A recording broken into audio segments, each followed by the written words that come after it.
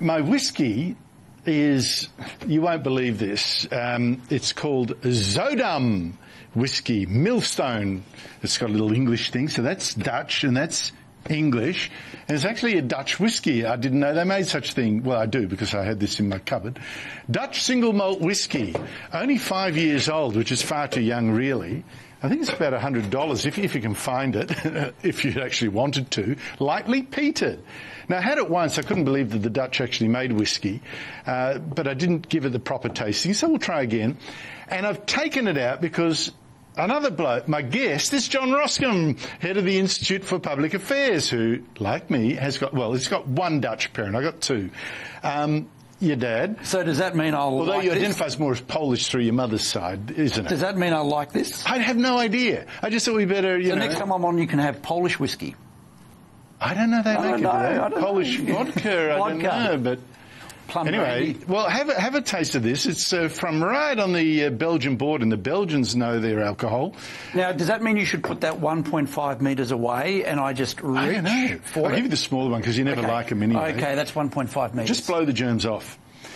The virus off. I was thinking, Andrew, outside of my family, my neighbours, and the people I see at the supermarket, you are the first person I've seen in person probably in about 3 or 4 months. You're about the first guest that isn't Sky that sat there. It makes such a difference. Human contact is... We need to Have we speak to learned people. now that human contact is so important? That's vital. You know, it's like these people, they go around saying...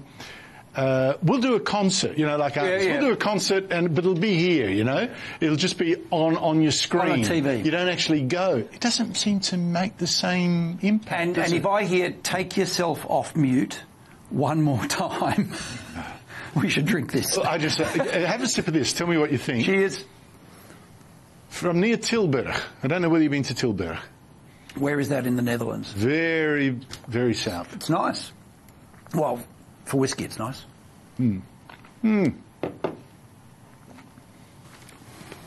What sort of watch are you wearing tonight, A bit Andrew? of bourbon. Well, look, it's the Asian American custom. You told me you got a text from a good friend I got of a ours. stinker. You got a stinker. And whenever I get a stinker from Terry McCrann, you know, like there are some people who criticise me, my back goes up and I'm thinking, you're an idiot, I'm going to go you. When I get one from Terry McCrann, I'm thinking, I'm an idiot. What have I done? I'm an idiot. I never disagree with Terry. All right, here's the problem. Top of the show, right, I said, Australia Post, what the hell, you pay public servants a really good, well, they're not quite public servants because it's sort of like, you know. But as good as. As good as. As good as. Guaranteed by the Commonwealth is a big shareholder.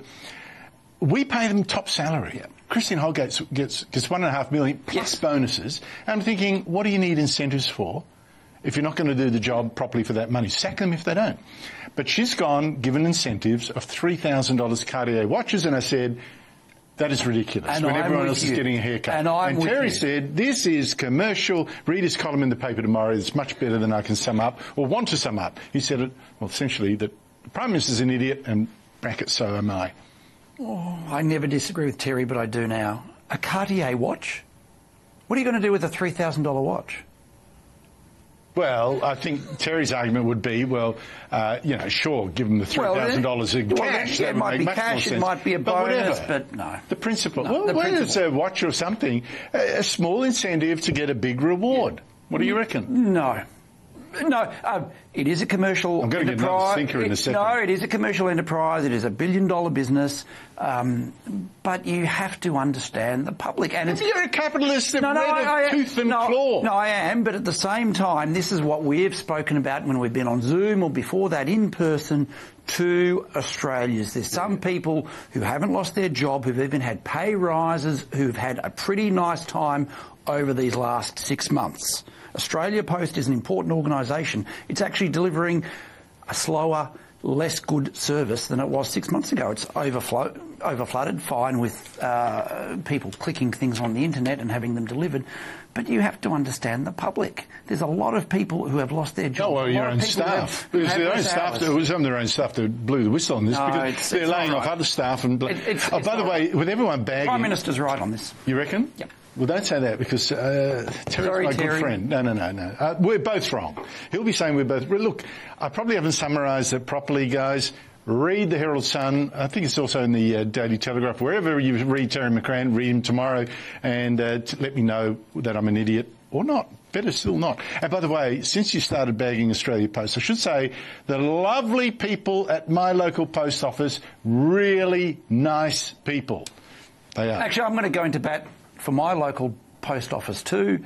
There you go. They're important, they're key, but it is the case that letters now take longer. They've changed priority post. Well, it's important. Well, someone's fault. It's important. Daniel's unless they're in Victoria, it's no one's fault. I'm trying to remember, you're not a Richmond supporter. Andrew, no way. No.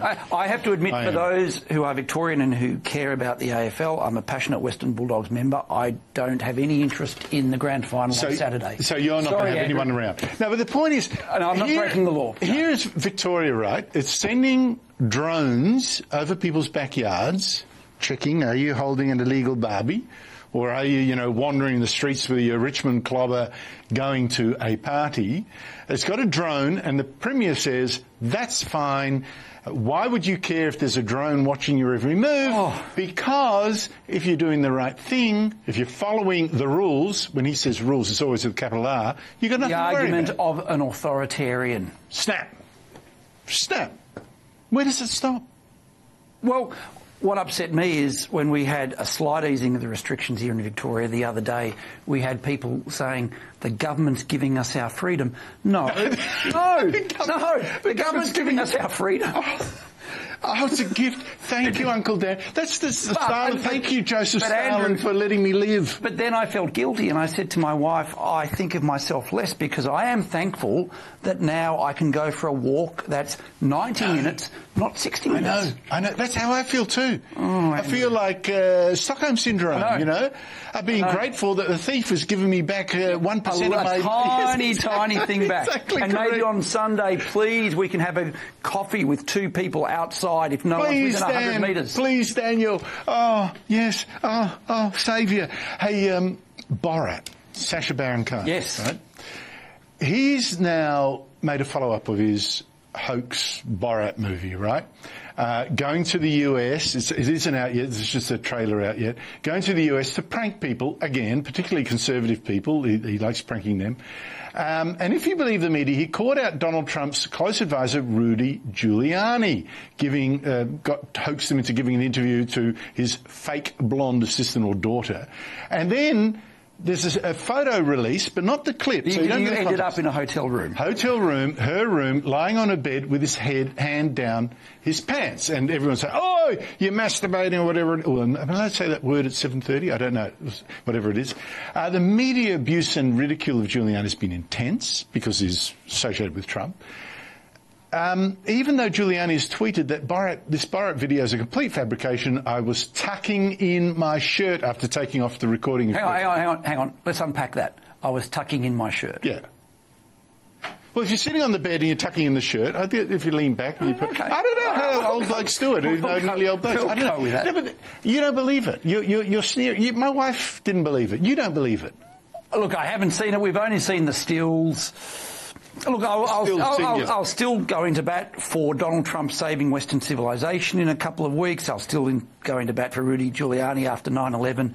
Tucking in my shirt, really? Well, let me tell you why. Cheap. And Borat, what he's done, what Cohen does is cheap anyway. Yeah, cheap. No, it's cheap. But let me just give you my theories, right?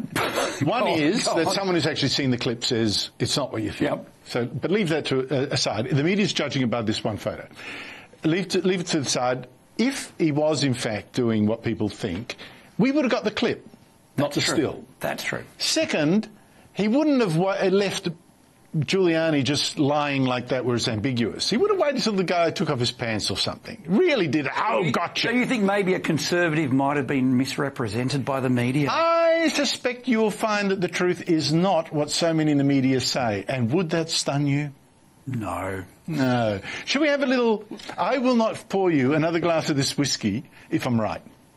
Okay. That's a good deal, isn't it? And I was about to clink, but then I realised no clinking, no shaking of hands. No shaking hands. Prost to you. Prost.